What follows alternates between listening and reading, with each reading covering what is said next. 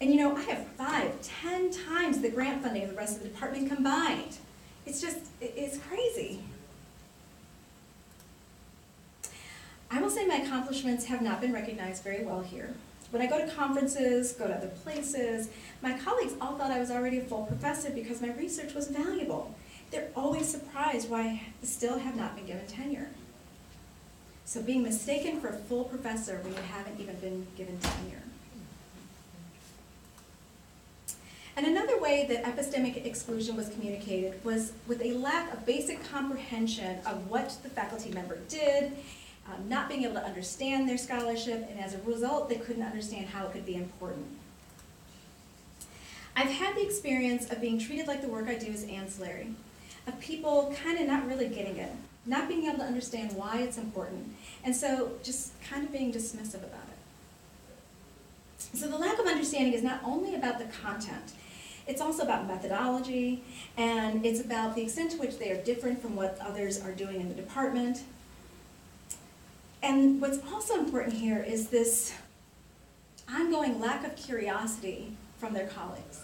This idea that as academics, they would typically go to the literature, they would read up, they'd want to know, but when it came up to these topics, it wasn't worth their time. And individuals talked a lot about their community-based scholarship also not being understood. I always gather data in the field, so it adds one more step, because you have to have a relationship with the population, and then you have to have time to go out and do the data collection. And sometimes you have to just go out and familiarize yourself with the community and what you want to do.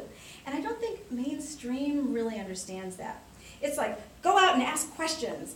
And I think you can do that mainstream if it's clear cut. But with ethnic minority people, their response is, I don't know about this. What are you going to do with this? You know? Well, maybe. Let us think about it. You can come back later. And one, they want to see if you're even going to come back. How many times will you come back? Because they've been mistreated this way, especially by research. So they're not going to be really open and trusting, even if you're a minority researcher. So this idea of what does it take to be successful as a community-based researcher doing work with ethnic minority populations was not evaluated, was not considered, and certainly was not valued. Okay, deciding what to cut because I'm in time. It was also informally communicated through messages that conveyed the faculty of color that they're not perceived as legitimate scholars or as having real scholarly abilities. I lived under the illusion that if I were a tall white guy and I had a research success that I do, I would not be treated the way I am. It would be all over the webpage. Everybody would be so thrilled. And instead, they treat me like I snuck in the back door and I'm trying to pull a fast one on them or something. And I just don't get it. I don't get it. And I don't know how you fix it, because I truly don't. I've thought about this. I should have a lot of influence in this department. I do not. I simply do not. So this participant is talking about the ways in which epistemic exclusion strips them of any power and any influence, and how dealing with inequity on a constant basis takes a lot of mental energy. This participant has been thinking about it and clearly struggling with the implications of this and why it's so. And in essence, this is what we call in clinical psych gaslighting, where reality really seems obvious, but everything is making it questionable. And the environment here is prove that you're worth it, and prove over and over and over. Yeah, you did that last year. Can you still do it again next year? Kind of mentality. In other words, you can never do enough. And there are also a variety of ways in which other faculty members just communicated a lack of respect for the faculty member. And they treated them, and even treated their students in ways that communicated that lack of respect. So one person talked about their mentor, supposed mentor. She directly said stuff to me like, well, you're never going to be a superstar anyway. Yeah, that was pretty disrespectful. There is definitely a pattern of taking me for granted, pushing me around, not providing me the support, and I have a lot of evidence for that. Like, I got a grant. I was the PI on that grant. I was removed as PI without even checking with me. My effort on the grant was reduced without even checking in with me. Now that not only has career implications, but financial implications.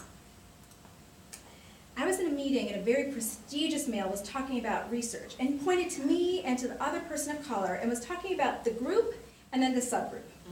And the subgroup consisted of me and the other person of color, and did this in a meeting with all of the faculty, and clearly had no idea, no awareness of how offensive what he had just done was, and how excluding it was. This is also someone who had been the chair of my review committee a few times, and that made it very difficult to be here and to imagine that these people could fairly evaluate me for tenure. So these interactions seek to, at least they appear in my opinion, to try and put people in the margins back in their place, even further on the margins. The lack of respect communicates that they're not welcome, and it absolutely communicates they don't belong.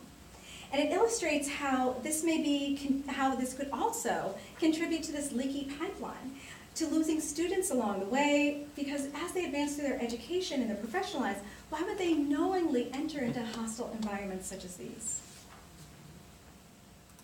Now, although I don't have time to talk about the outcomes of epistemic exclusion in detail, our interviews do suggest that epistemic exclusion has psychological outcomes such as distress, anger, lowered self-esteem and sense of self. Also, it has negative consequences for work outcomes like decreased productivity, barriers to advancement, and thoughts of or even efforts to leave the institution. But we also have to recognize that organizationally, there are significant costs for epistemic exclusion. Not only do these institutions find that their reputations are tarnished, which makes it difficult for them to retain the faculty of color that they have, but makes it almost impossible to recruit new faculty of color, graduate students of color, and even undergraduates of color. And there are extremely high financial costs associated with having to replace that one single faculty member. It's been estimated that it's up to 18 months of a faculty member's salary to replace them. So we have to do a much better job of making sure that all members of our academic community feel that they belong. So what we know that faculty are experiencing epistemic exclusion, and that this happens through a variety of formal mechanisms as well as informal mechanisms. And we know that the consequences of epistemic exclusion are grave. They're grave for the individual and for the institution, and I would argue that they're grave for the scholarship and the world of knowledge more broadly. See, as we lose scholars and we relegate entire bodies of knowledge to the margins, that can potentially be lost forever. So I'll quickly thank my collaborators, the MSU Office for Inclusion and Intercultural Initiatives that funded this incredibly comprehensive study, our project staff, and of course our faculty participants. And